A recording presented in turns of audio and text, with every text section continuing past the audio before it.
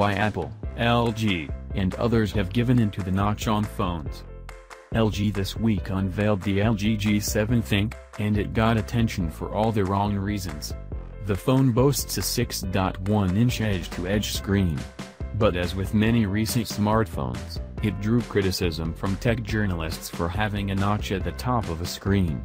The notch is a dark cutout in the top of the screen that houses the front-facing camera, speaker for phone calls and other important sensors. The G7 is the latest phone to follow the design trend, which embodies the compromise that companies make between aesthetics and function. Apple's iPhone X was the first mainstream phone to grab attention for its notch, and often not in a complimentary way. Apple wasn't the first to introduce the notch. That distinction goes to Essential, the smartphone startup founded by former Android head Andy Rubin. The notch on the iPhone X was seen as a design compromise to make the screen larger. Many did not mince words, calling it odd, bad and downright ugly.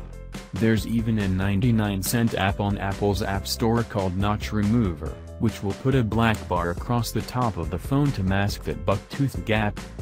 Yet since the iPhone X made its market debut, several companies have followed suit on the notch front, including Huawei, OnePlus, Asus, and now LG. LG's head of product planning Shindy Hong told Engadget that the company surveyed 1,000 people about the design, and decided on its design after only 30% of people said they didn't like the notch.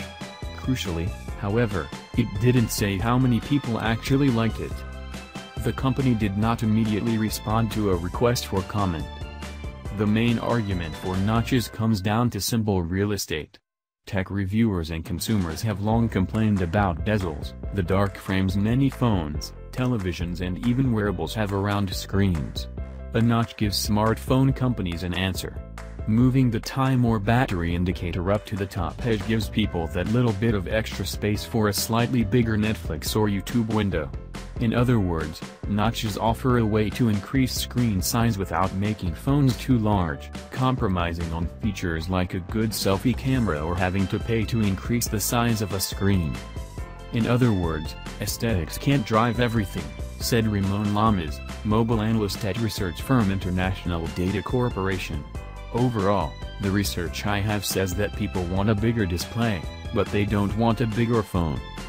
In the end, the question of whether to notch or not to notch isn't one that manufacturers should obsess over, Lamas said. Despite the complaints about the notch on the iPhone X, it's still become Apple's best-selling iPhone thanks to features that balance that small aesthetic compromise.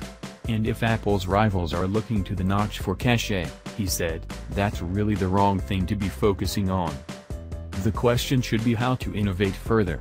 If a notch is your answer, you might want to look at some of your other ideas, Lamas said.